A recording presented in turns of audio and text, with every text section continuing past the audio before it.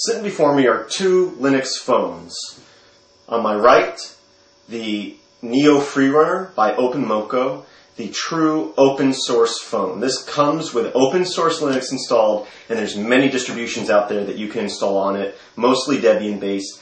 And this phone will allow you, since you're installing true Debian, to install any application that you can install on your desktop. Now, whether they run or not on the hardware, you can install OpenOffice, but how well is it going to run on a phone, right? Especially this phone. I've mentioned in previous videos that the hardware is also open, but it lacks power. I mean, you can't even really watch videos on this thing, let alone run big applications. When I bought my Nokia N900, I had previously had the N800, which I love, but it was a little big and it wasn't a phone. But you could do a lot of stuff, like it already had Python installed and GTK, so you could write your own applications that just like you do on your desktop. You had root access, so it's pretty open. But the repositories have a couple hundred applications in there, but not like in Debian or other distributions where you have a couple thousand applications. So I was really hoping that I could dual boot into Debian. I heard that you could do something like that with the N800, and I was hoping you could do it with the N900. And today I'm going to show you how easy it is to actually not dual boot, but run Debian right inside the default operating system, the Maemo operating system on here. So you have both running at the same time, sort of like a virtual machine, like VirtualBox, but using chroot, and an application called Easy Debian chroot, which allows you to not only run any Debian application, install any Debian application, but actually run a full Debian desktop within a window on the phone. Once again, it comes with OpenOffice. I clicked on OpenOffice the other day. It took 3 to 5 minutes for OpenOffice to load, and then didn't run all that great. But what is so great? Why would you want to install these applications? Because there are tools, especially networking tools, that would be very convenient to have in your pocket, such as Nmap, or Netcat, or Kismet, or Ethercap, or Etherrape. These are all great applications that would be great to have something that you could put in your pocket and do packet sniffing or other injections into a network that may not be available in the Maemo operating system, but run great on the Debian operating system. So I'm going to show you quickly how that works. Okay, in previous tutorials I showed you how to add new repos, new repositories to your application manager, and in the developmental ones, in one of the repos we've added, there was an application called Easy Debian chroot. Now when you install that, it adds a few icons here for you. We've got Close Debian, Debian chroot, we got Debian image installer, Debian LXD, installed Epiphany web browser, GNOME, Elsa mixer, Iceweasel, which is Firefox, OpenOffice, and Synaptic Package Manager. And so basically, first thing I'm going to click on here, well, once you install it, you then have to click on the Debian image installer. And what that's going to do, you have to give it time. It's going to download a 1.5 gig Debian image. It's going to download the operating system to an image. Luckily, this phone has 32 gigs built in and has an expandable SD slot.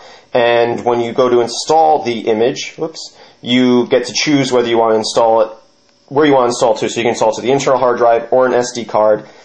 And so once that's done downloading, you can click on the Debian chroot here, and it gives you a command prompt, but you're actually not at the command line for the main operating system. You're actually logged into the Debian image. So anything you do in here will be affecting the Debian operating system. So if you were to accidentally wipe stuff out and basically brick your Debian operating system, it's not going to affect the phone because it's in a jail, it's in a sandbox, if you will. So that's the command line, and like I said, you can run any command in your Debian command line. Oops, wait too long. Let me unlock the phone. There we go. So I'm going to close that. I'm going to go back into my applications menu here.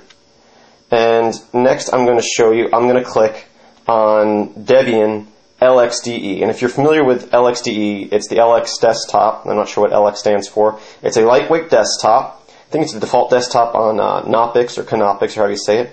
And there you go, in about 10 seconds, we have a full Debian desktop, cursor, we got menu. Thing about this is, it's not designed for phones, so you can pull out the stylus that came with your phone and click on things like your menu.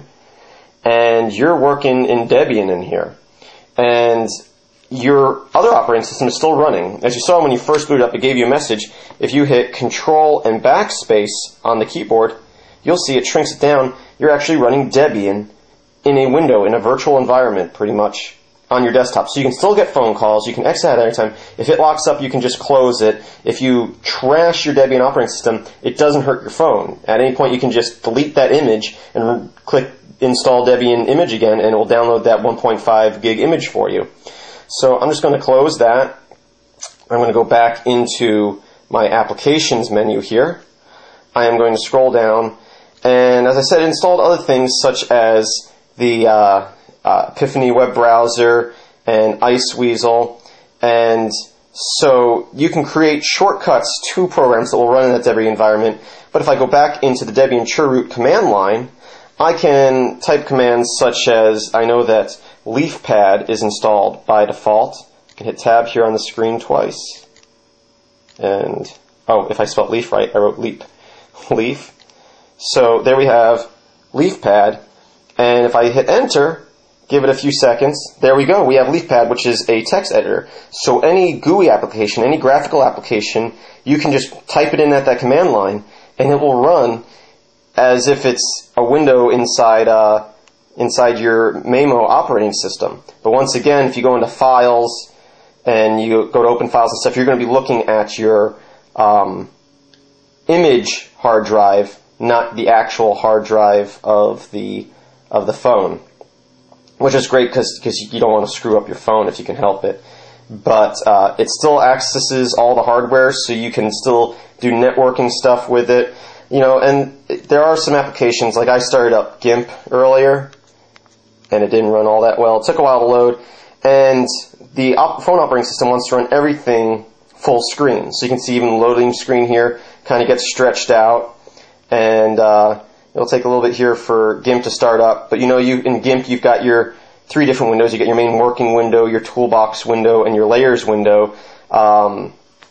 And all of those you're only going to be able to look at one at a time, and it's going to stretch it out to fit the full screen, so it looks kind of weird. So, your Debian applications are not designed to run on this phone. So, they'll run because it's a Linux operating system, but the user interface, so there's your main window there.